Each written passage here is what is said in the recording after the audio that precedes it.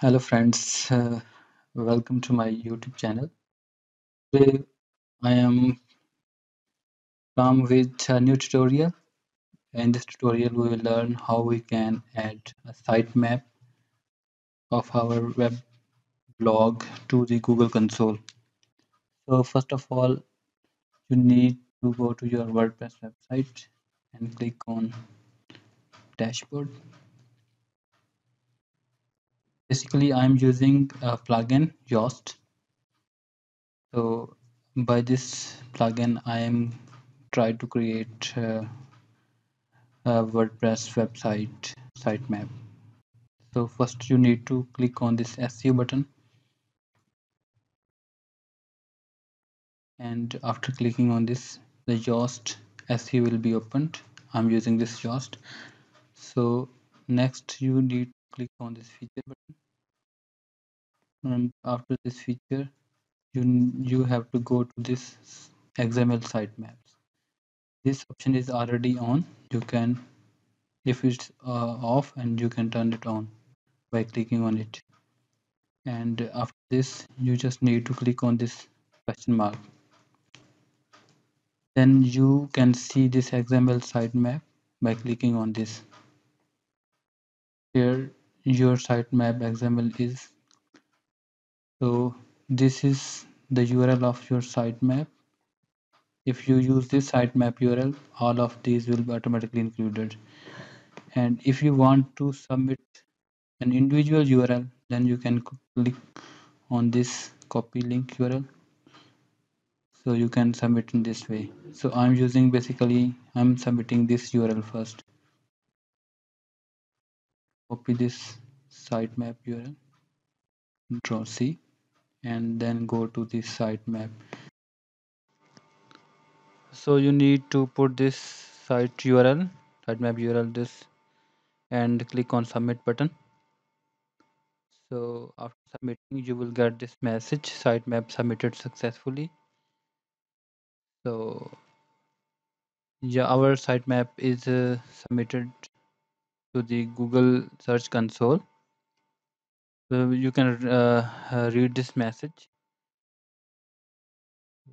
Basically you will get this couldn't refresh page. So don't worry, this is not an error.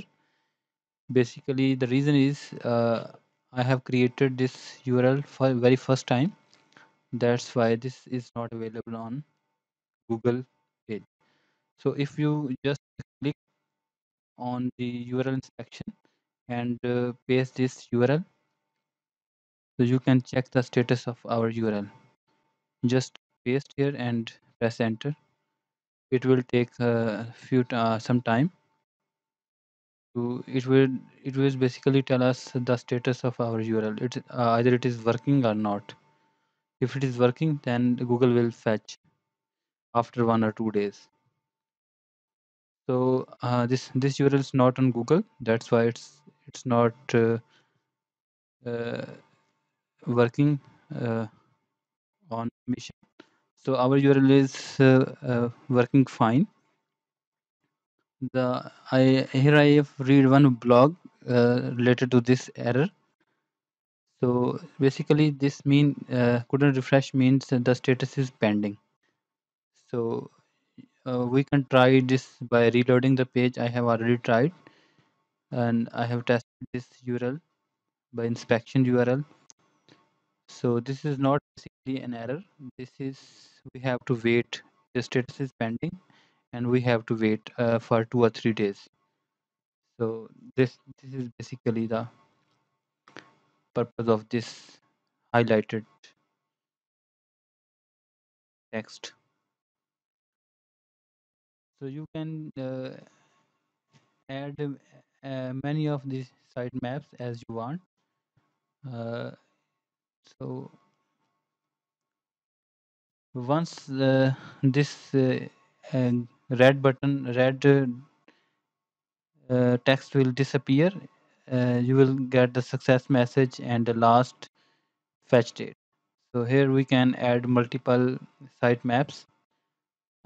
If you want to add this, so just copy this URL and paste this sitemap, and please remember to remove the first all of the characters because we have already in this. Just press on submit. Here I want to add around 3 to 4 more URLs. So you can add any number of sitemaps you want. If you click on this sitemap, you can further explore this inside the URLs. So just copy and paste. You want to add any URL and just submit it. So, remove this and submit.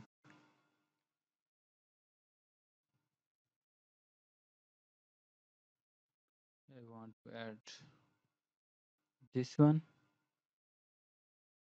You can copy this by right click, or you can select and control C.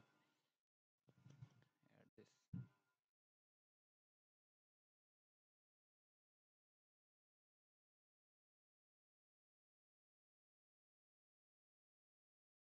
You can check the status of these URLs after 2 or 3 days. So the status will be changed. Couldn't refresh to success. So just copy and paste it here. So okay, just remove this and submit.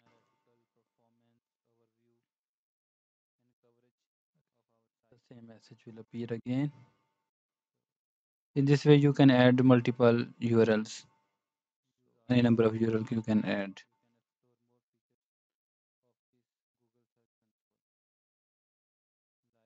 Okay. So,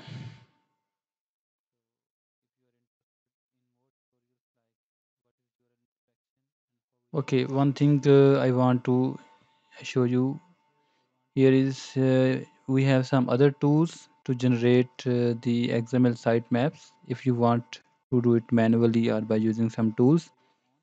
So you just need to open this website xmlsitemap.com and paste your URL, web URL. So please keep remember you have to use the HTTPS complete URL. If you don't use, it will not work. So this error will come. What you need is to just open your website, type anywhere your website. Okay, in my case, I'm opening my website and just copy this URL and paste it here, and then click on start button. Now it will work. It will take some time, and it will generate the XML file format of sitemaps. So it will include all of your URLs. If you click on this view button, sitemap details, and you will see all of your URLs. So you can also upload these URL one by one to the sitemap, but you don't to do this by manually.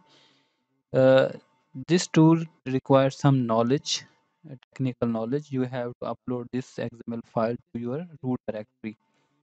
That's why I prefer to use Yoast SEO tool. So you don't need any technical knowledge. Just follow the steps that I followed. It will upload. That's all for this tutorial. Thank you very much for your time. We'll meet another tutorial. Thank you.